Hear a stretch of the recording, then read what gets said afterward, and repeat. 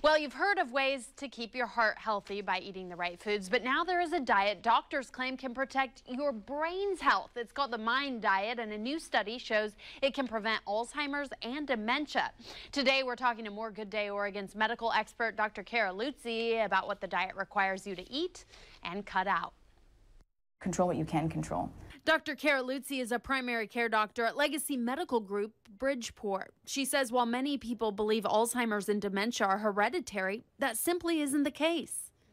There's always an interplay of nature and nurture. So maybe there is that tendency in the family, maybe even for them personally, but it doesn't necessarily mean that they have no control. She encourages patients who are worried about cognitive decline to read more, play more games and puzzles, and to consider the M.I.N.D Diet. Stands for the Mediterranean Dash Intervention for Neurodegenerative Delay. The dash in the name of the plan stands for Dietary Approaches to Stop Hypertension. So the M.I.N.D plan is a combo of the Mediterranean and Dash diets.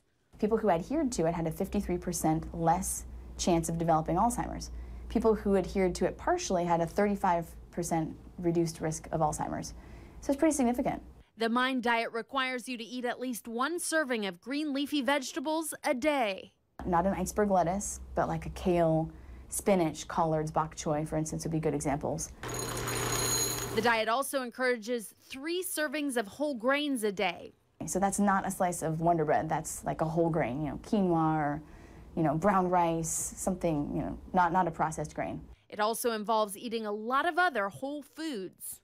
Snacking on walnuts or almonds nearly every day, using olive oil as your cooking base, having berries a couple times a week, having beans every other day, having poultry a couple times a week, trying to avoid butter, avoiding red meats, fast food, eating a full-fat cheese less than once a week, and eating sweets or pastries less than 5 times a week.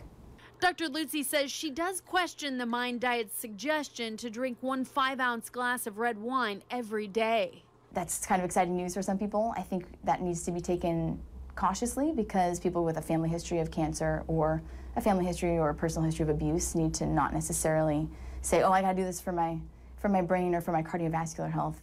But overall, she says this is a diet people can easily stick with, and that makes it a good one. They're telling you to eat whole foods, fresh foods, lots of produce, not as much processed foods, and decrease your fatty foods. So overall, I can't see any downsides. For more information on Dr. Cara Lutze, we have a link on our website, kptv.com.